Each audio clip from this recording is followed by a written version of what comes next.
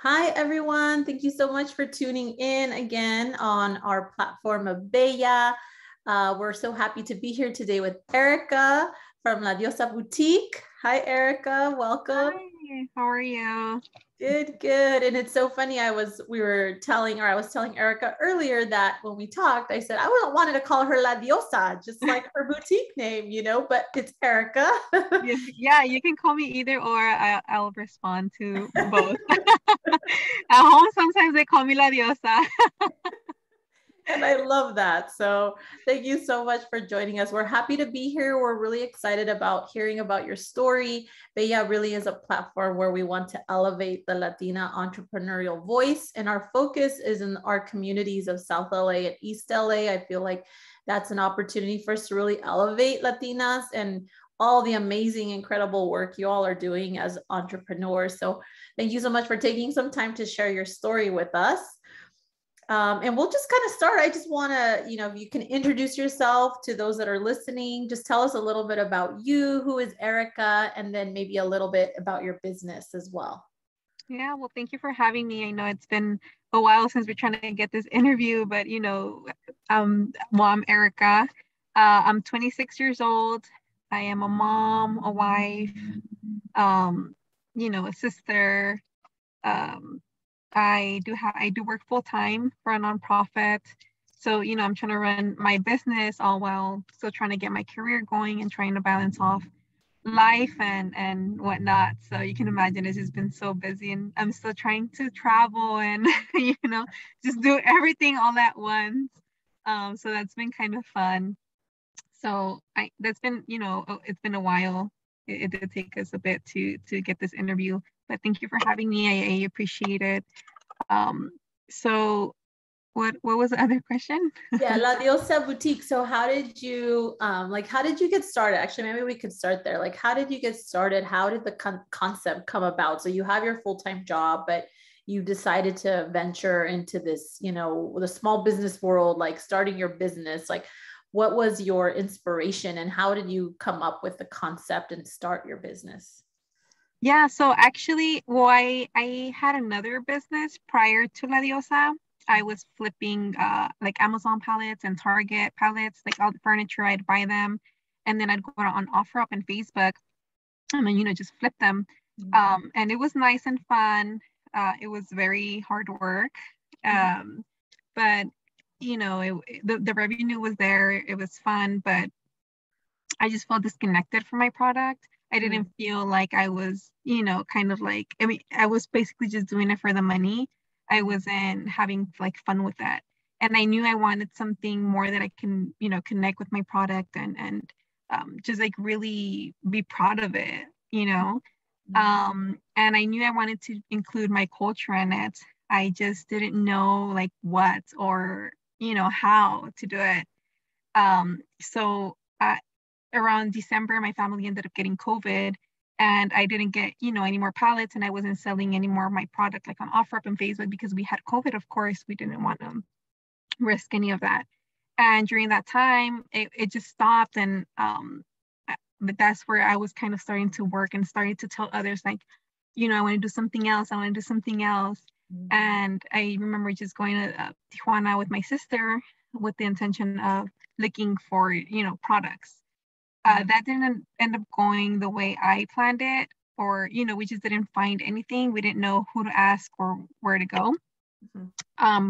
But when I went there, we ended up seeing like hats, like the gorras that are pintadas. And I just remember thinking like, oh my God, if I can get those hats, I'm sure like people will love them because that's something that I've always really admired, really just like loved how bright they are. Sorry. And yeah, so the idea was there. I was kind of like, okay, I kind of know what I want now. And then I ended up getting a trip to Cancun with some girlfriends. And from there, I went to Guadalajara, also with the intent to visit family, but with the intention of looking, like just really, looking for a vendor. I wanted it directly from the artist. I didn't want to, have to like have a third party involved. So I went to Guadalajara And, I was telling my tío what my ideas were and what I wanted.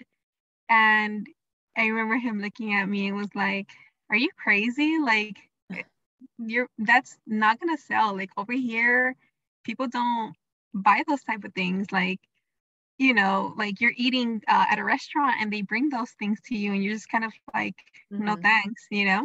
So I was like, man, like what if he's right? But anyway, I still kept, because I was like, I know for me, like I love those things. Like I appreciate it more. I take care of like the little, artesanías. Like I'm just like, oh my God, like someone worked really hard to make this. Yeah. So yeah, we just asked around. I remember getting into an Uber with a friend, and I was just telling them like what I wanted, and he was like, "Oh, you should go here. You'd probably find like a good vendor there." So yeah, I ended up going to a plaza, and it was like full of like vendor, like a little pop up full of like artesanías, and like everything was there, everything that I could ever imagine. So I went around just buying a lot of little artesanías and things that I would be okay, to keep. But I was also kind of doing it as I'm gonna try to sell it. So yeah, I purchased a lot of things. I posted it on my Instagram and Facebook, and I just let them know that it was for sale. And by the end of the day, all of my stuff was sold out. So all of my little earrings, all of the hats, all of the jewelry, everything was sold out. So then I had to go back the next day, which was a Sunday, and look for, and get more product, and this time get the vendors' information. A lot of the vendors were like, no, like, we don't ship to the US, or we don't know how to ship to the US, or they were just kind of like not really into it. Yeah. So we came across that problem. But I ended up getting a few vendors, like their WhatsApp. And then after that, it was like, okay, like, let's agree to be partners. How do we do this?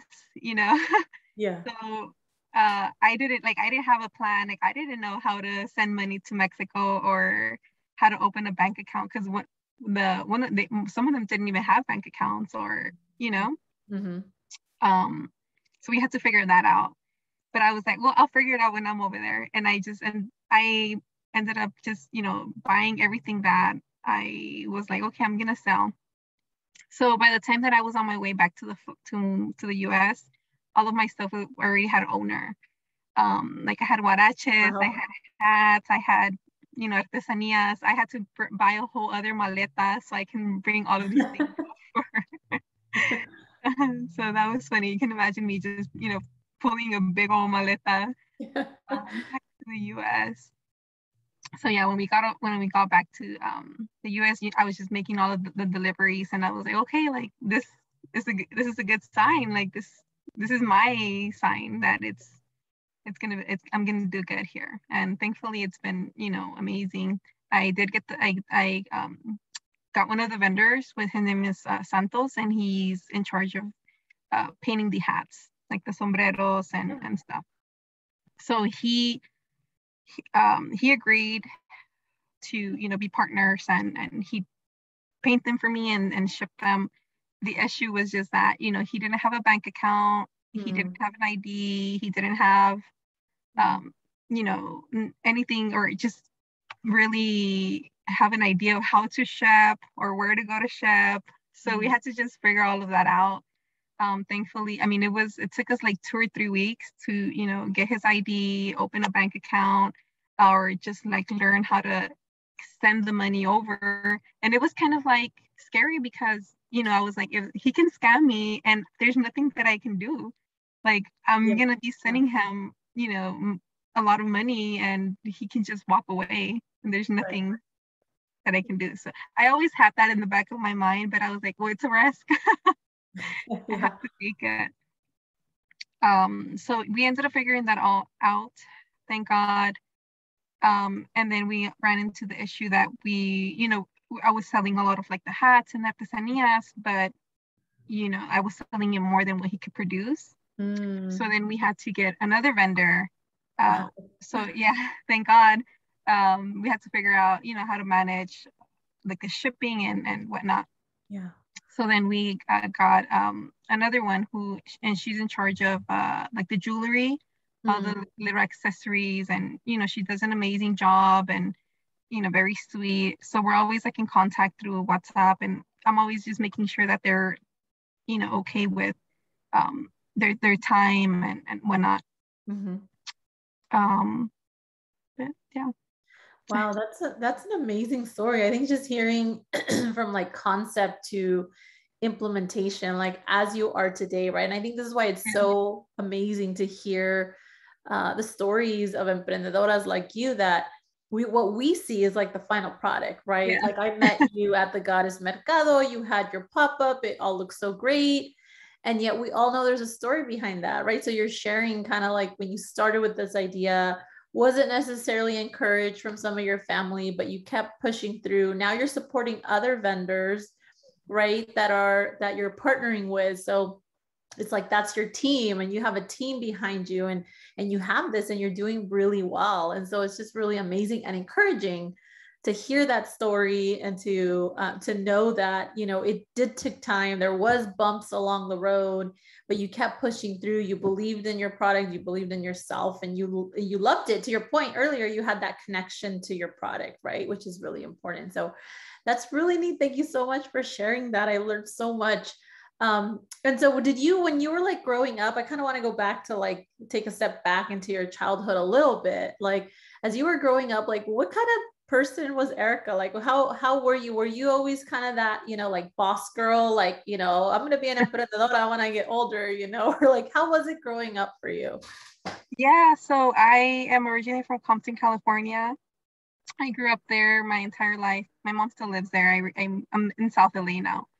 Um, but yeah, like I'm the middle child of five. So according to my siblings, I was a spoiled one. Uh, but I think I've always been, I just remember it now, but I've always been very like a hustler, I guess. In high school, we had the option. Well, we got an opportunity to go to Spain, and obviously, my mom was she didn't have the funds to just pull out, $2,000 or $3,000, and was like, hey, yeah, go to Spain, obviously. Um, so I, started selling chips and juices in high school. And even though that wasn't allowed, I got caught a few times, but I don't. I remember my mom, like, she ended up getting her taxes and she gave each one of us $100. And of Wow. course, we're young. We're like, oh, let's go spend it. And I was like, I'm going to flip this $100 bill.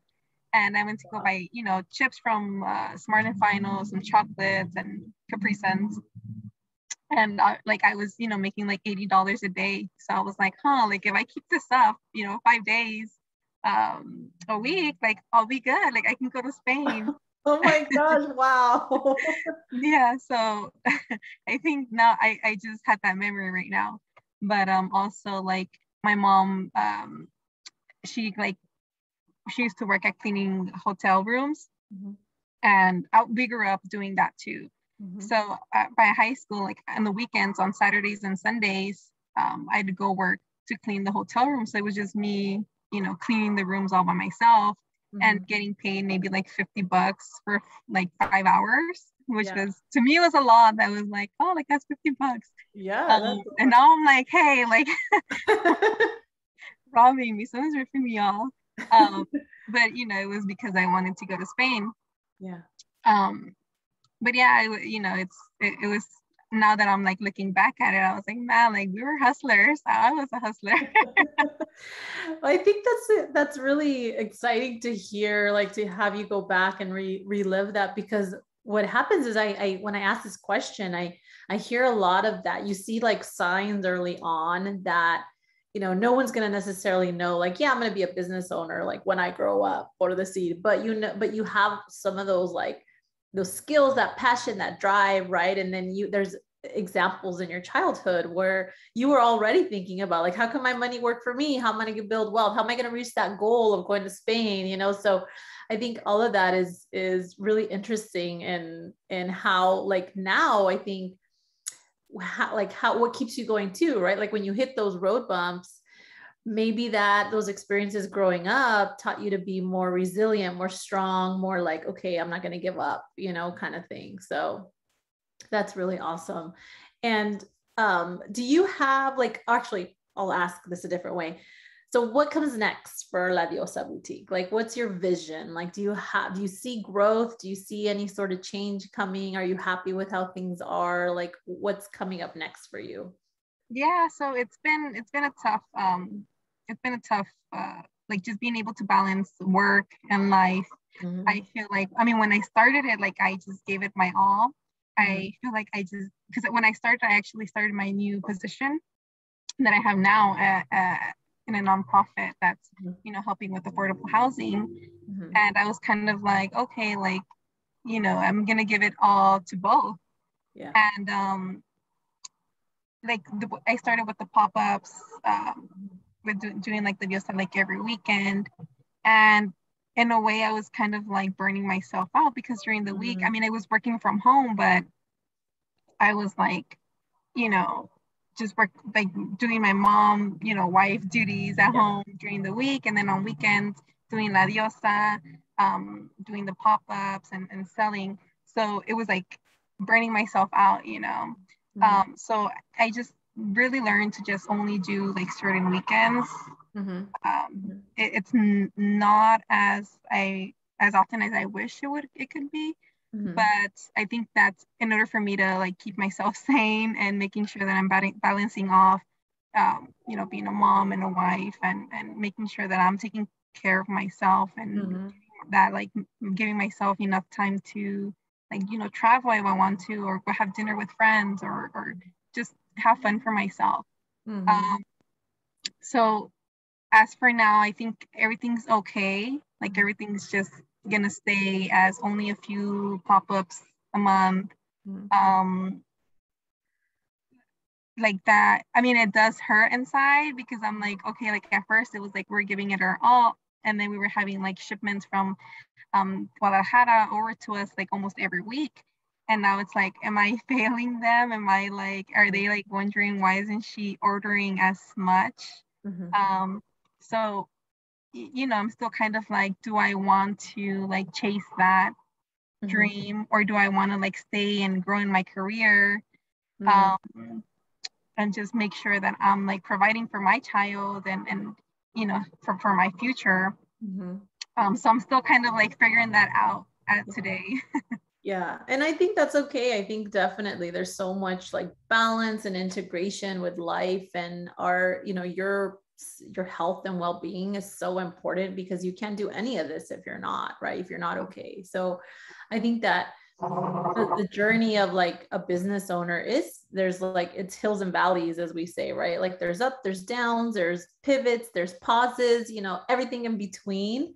And I think the only person that can decide that is you. You have the power to decide how slow, how fast, where you turn left or right. And so I just want to encourage you to just listen to your gut and your heart, and keep doing what you feel is right for you at this time, which it may be this now, and maybe next year it might look different, right? And so I think that what you're doing is just amazing work. And so on that note, and kind of what you shared, what like advice or words of wisdom would you give to other Latina entrepreneurs that are either just starting out or maybe thinking about starting their business?